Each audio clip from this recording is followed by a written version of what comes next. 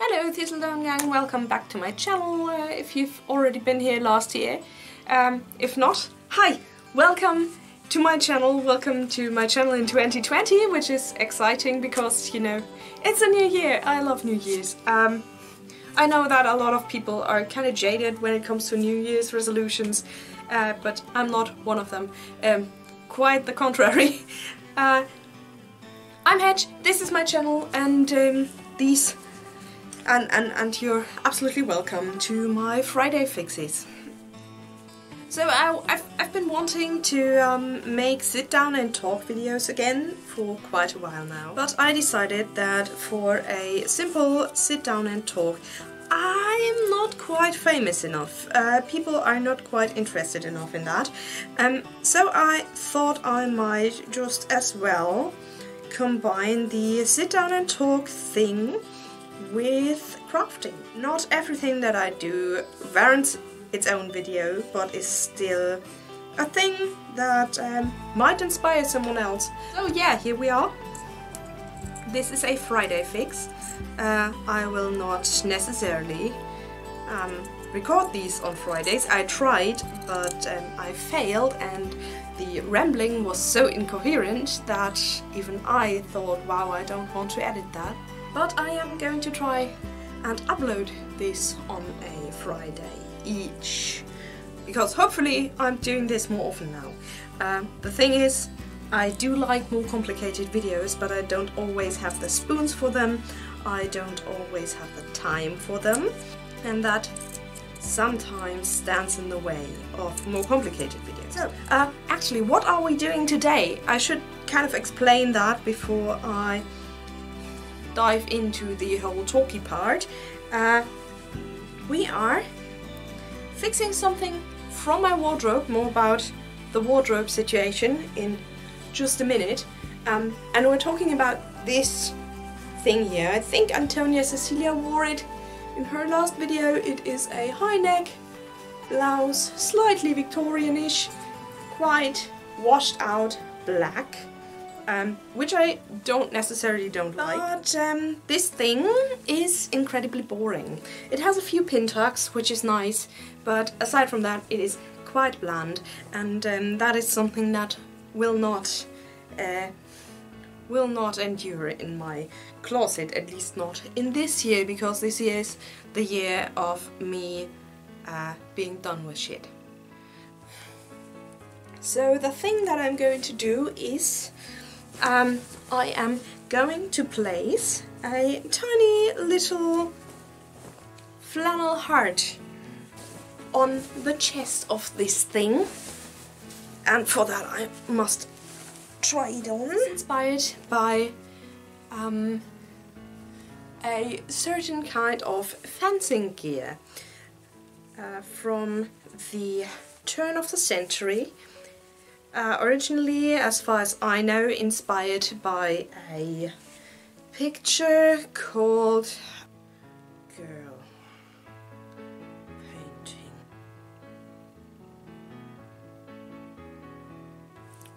So, L'Escrimeuse is a painting by Jean Barrault, and I can't really find an exact year. After that painting was made famous, a lot of female fencers or models posing as fencers wore this exact type of garment she was wearing, and it actually influenced the fencing fashion. So it gets actually hard to find out what actual female fencing gear looked like, which is fascinating from a art history kind of point of view. So what I plan on doing is to put the heart here on this blouse to pay homage basically to this picture and to this iconographic type, which it is. I will put pictures all around here of that, because I really like it, and I also have a history in fencing, not normal fencing though, not normal sports fencing, but cane fencing, can't de combat, and So yeah, that is not just a tiny little hint towards the turn of the century, which I love, and towards an interesting iconographic thing and fashion history, but also to my own personal history. And I will now proceed to put this, wait, let me reference that.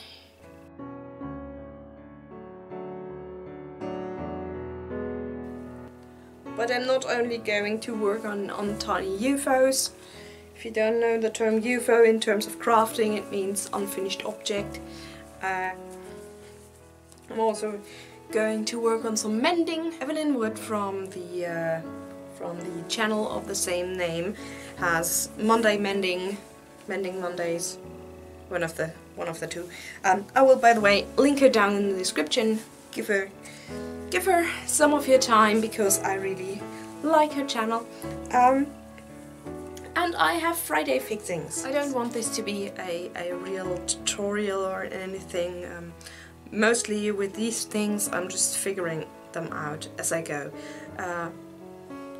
You might have seen that I cut the heart, or the allowance, the seam allowance of the heart, and this is so that I can bend it better. The reason why I'm hand sewing so much is that my sewing machine is broken at the moment. Well, not at the moment, it is broken, period. And it is not irreparably so, but irreparably for someone with my budget. I inherited it from my grandmother's sister-in-law, and the very model that I used has been out of production for 60 years. So now I'll have to do a lot of hand sewing this month and the next. And this is why I'm kind of over hand sewing for now. Because today I've done some 4 hours of hand sewing or something, because I don't have a machine.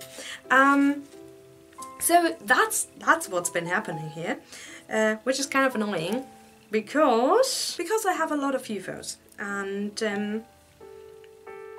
I kind of have this deal with myself that in order to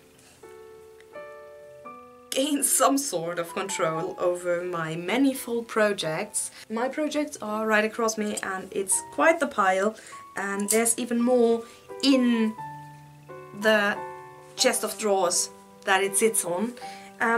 So to gain control over that, I have a list of newly started UFOs, and I must complete one more than I started.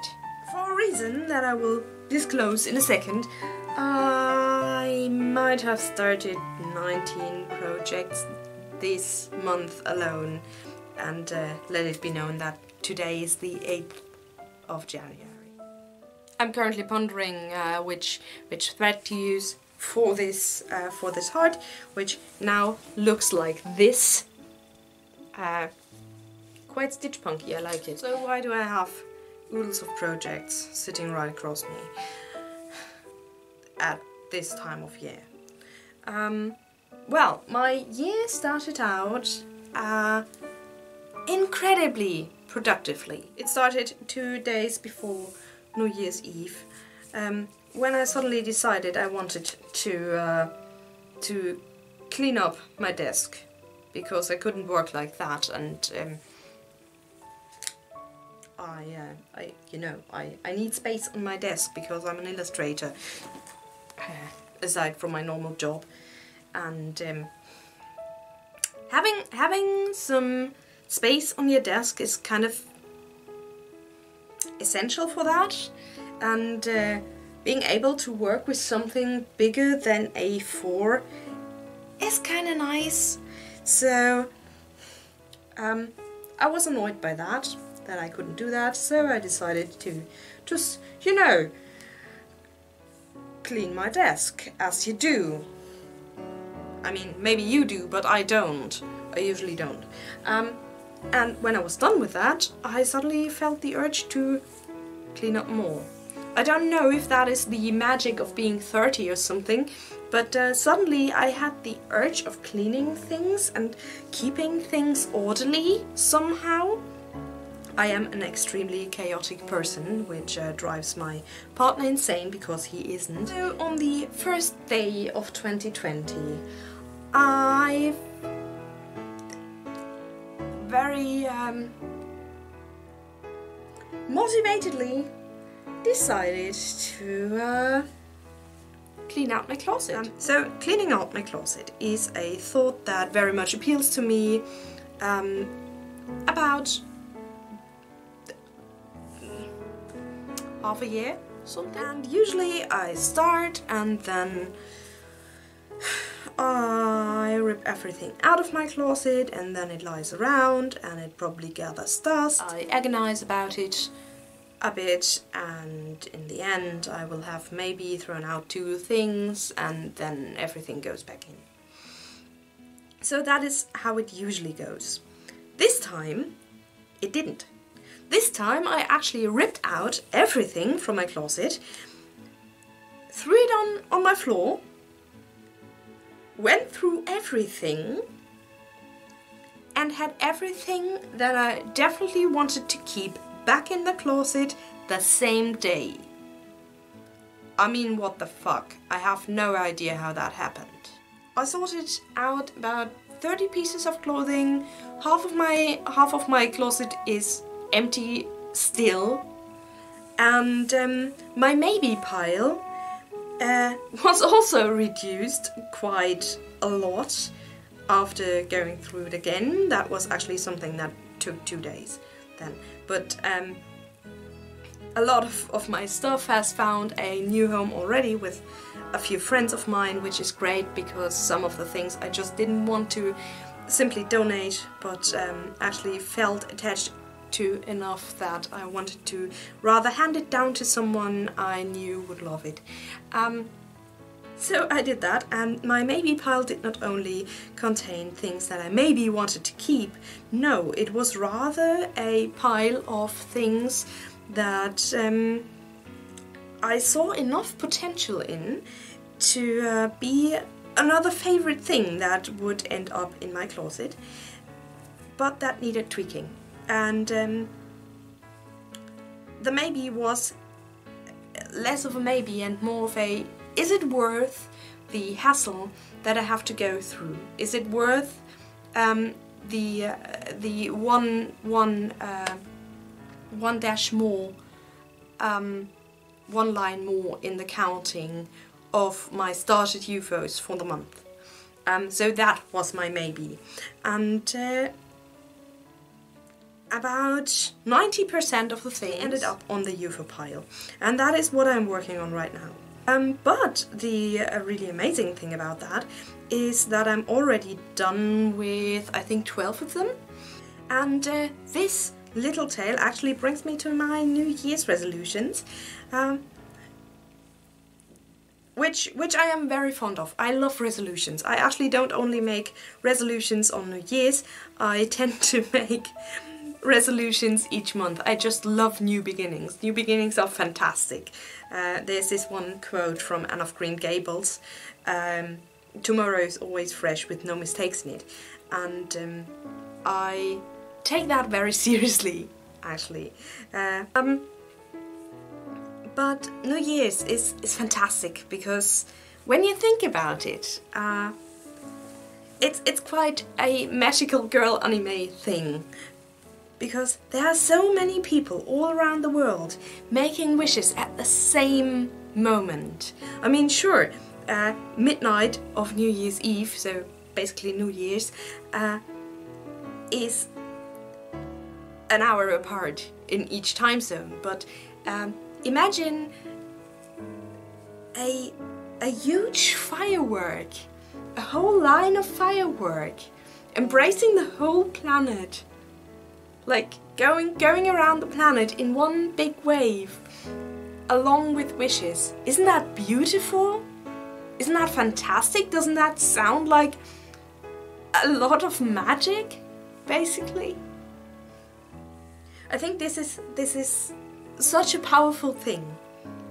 This idea that so many people at the same time make wishes for the new year, or make vows to improve their lives. And even though a lot of people discard these wishes and resolutions even on the next day or in the next week, or you know, February, because February is bad. Kathy Hay, another YouTuber that I really dearly love, has made a fantastic video about the power of New Year's resolutions and how they should work, and how actually January is a really, really horrible time for making resolutions. And I will link that down in the description. If you don't know her yet, you should know her, because Kathy is a fantastic motivational speaker and I absolutely love her. And she's so wise and magical. Enough of the fangirling. So my New Year's resolutions are to actually get more shit done, which I'm actually kind of good at. Also do more yoga. That, and also having this kind of ideal closet, or actually actively working towards the ideal closet, because I want my closet to reflect who I am, and I want this perfect 80s lumberjack punk meets suffragette Edwardian witch vibe in my closet.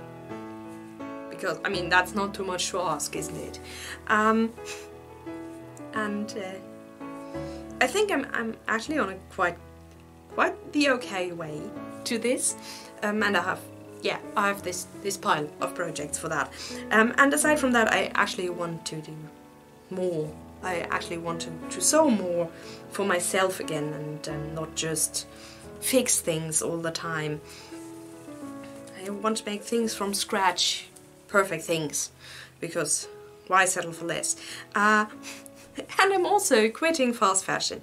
I mean, the thing is, when I sorted through that closet of mine, I encountered a few things that I actually bought from fast fashion companies, mostly like H&M and C&A, firsthand. I also have a lot of things that are second-hand from fast fashion companies, which makes it not so fast fashion actually, but somebody apparently bought it at some point. I mean, of course they did. And even though I knew that, not counting socks and undies, I could probably count the things that I bought from fast fashion companies anew on one hand. I felt incredibly bad. And I don't like feeling bad. I mean, who does? So I decided to you know, just kick it and quit fast fashion. And by that I mean cold turkey, no t-shirts, no more jeans, even though I really, really love my jeans. They were actually a fast fashion buy last year that I absolutely love, and that I will continue to wear until they fall apart. And then I will probably take off the pattern and reconstruct them. I might even actually do that before they fall apart. More on that in another video. The only thing I will not give up in terms of fast fashion are undies, because once you have found a model of knickers that actually fit you and that make you not feel uncomfortable, they are worth your own weight in gold. Believe me. At least that's what it's like for me. And I might actually... I'll have to see where it goes with bras, because I have slight problems actually finding bras that I like, but I'm still hoping that at some point I will make some sort of historical undergarment and it will be so perfect and so fantastically back supporting that I don't have need for a modern bra anymore. Again, the the stays video for fetch is coming at some point, mainly because of this reason. I want something that is comfortable and that I can wear, you know, underneath my stuff. Yeah, so I'm quitting fast fashion, maybe except undies. That is one of my wardrobe scented resolutions. Do you have wardrobe scented resolutions? Because I mean, I find that incredibly interesting, because I think the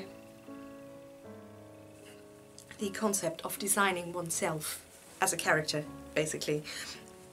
So now that I have stitched around this heart once, I shall now proceed to go around it.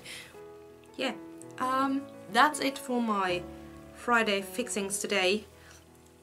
Let me know in the comments what you are fixing right now, or making, or what your New Year's resolutions are, if you have any.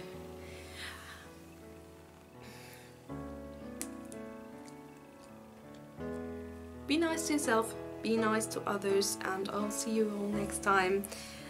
And I hope you kind of enjoyed my rambling. Bye!